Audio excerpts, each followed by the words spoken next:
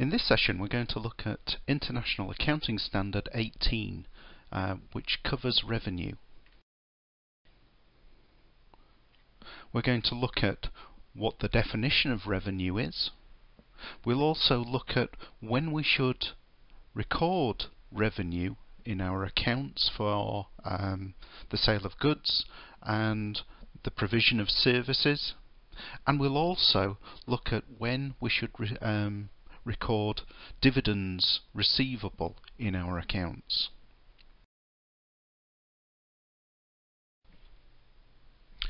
So let's start by considering what revenue is. Now, IAS 18 provides us with a formal definition. They say it's the gross inflow of economic benefits during the period arising in the course of ordinary activities of an entity when those inflows result in increases in equity other than increases relating to contributions from equity participants.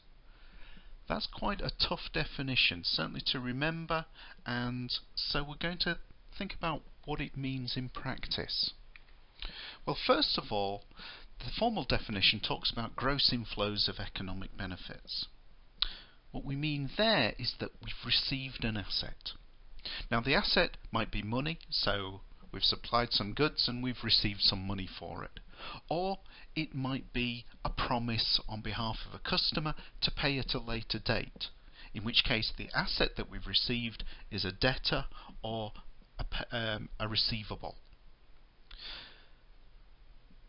The second part of our formal definition is considers where that asset that we've acquired has actually come from.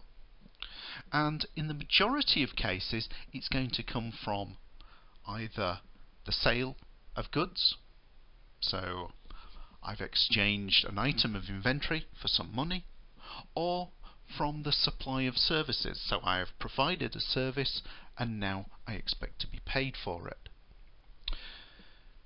The point is that it has come about due to the business's or the company's ordinary day-to-day activities. It has not come from the shareholders, which are referred to as equity participants. They haven't put any extra investment into the company. So when we think about our the money that we've acquired and the sale of goods, that transaction is going to affect our profits. And that's what revenue is.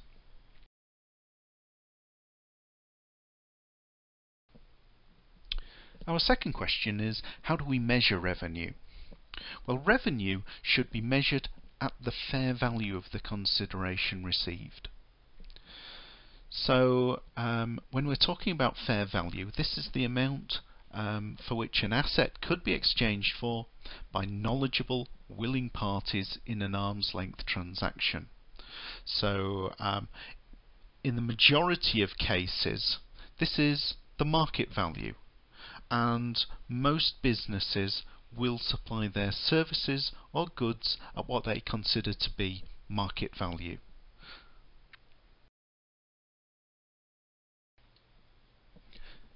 Our third question is, when do we record revenue, or when do we recognise that revenue has arisen? It's not always clear, and let's think about three different scenarios to illustrate that it can be a little bit complicated. So first of all, let's consider a company that's paid a deposit by a customer for some goods. So we might think, well, should I treat that deposit as revenue or not?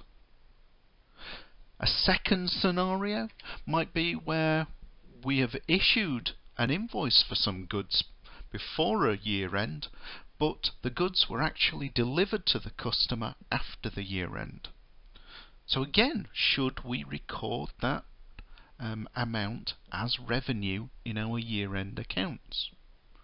Well, both of those you might think, well, I think I can come up with an argument to say that no, neither of those should be treated as revenue. But how about our third scenario? Here, a company has been contracted to build a shopping centre. It's done half of the work, and it's been paid a third of the value of the total contract by its customer. So what amount, if any, should be treated as revenue? Hopefully you can see that that's quite tricky. It's not entirely clear how much revenue we should record. So really we need some rules to help guide us, and this is what IAS 18 provides.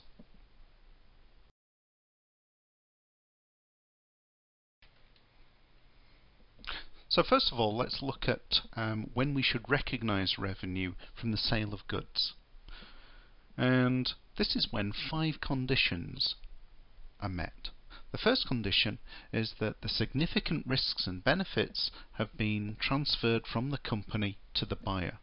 Now in practice what this is talking about is that the customer now gains the benefit of owning those goods. So they can either use them for their own enjoyment, or they can sell them on, and any sale they will gain the profit that they make on that sale. Similarly, they will also incur any costs associated with owning these goods. So that might be costs, say, of insuring or storing the goods. Our second condition is that the company no longer has managerial involvement or control of the goods sold. So what we're talking about here is that the customer now has possession of these goods, and they can treat them as they want. Our third condition is that the amount of revenue can be determined reliably. So we know what the goods have been sold for. The fourth condition is similar to this one. It's here though we're focusing on the costs associated with the transaction can be measured reliably. So there might be commissions payable and all sorts of discounts. Well, we need to know how much all of those costs will come to. And lastly, the final condition is that it is probable that the economic benefits associated with the transaction will flow to the company. And essentially this is that the seller thinks that he or she is going to get paid for this sale.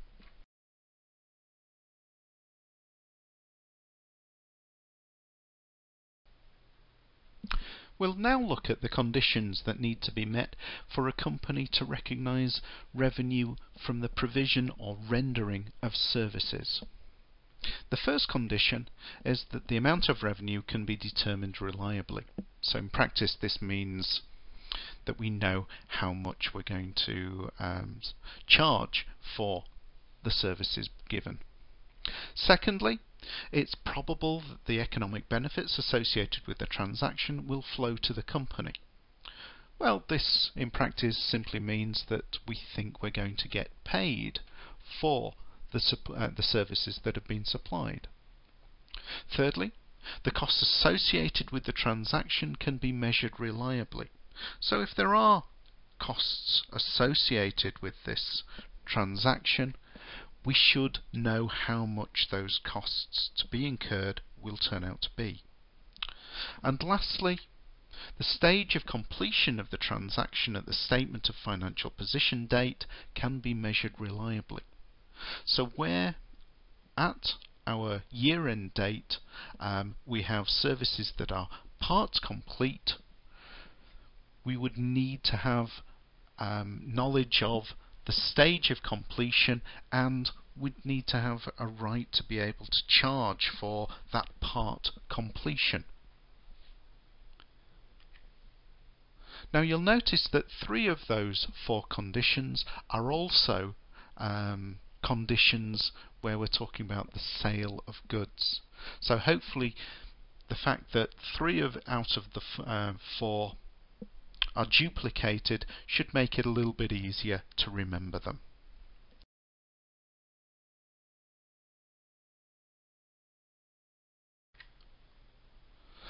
Lastly, we're going to consider when we should recognise revenue from dividends. So we're thinking about a situation where a company owns shares in another company and is due to receive some dividends from that other company. And we recognise revenue when three conditions are met. First of all, the company has to have the right to receive the dividends in the first place. So in practice, this means that we've got to know that the shares were owned at the appropriate date to receive those dividends. Otherwise, you simply don't have the right to receive them. The second condition is that it is probable that the dividend will be received. So there can't be any reason why we believe that the company cannot or will not pay. The final condition is that the amount of the dividend to be received can be measured reliably. Now this should be relatively straightforward because the shareholder is typically told what the dividend rate is by the company in advance of any dividends. So that should be reasonably straightforward. And that tells us how we recognise revenue from dividends.